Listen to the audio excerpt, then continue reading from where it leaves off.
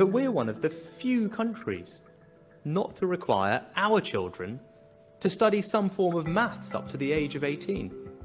Right now, just half of all 16 to 19-year-olds study any maths at all.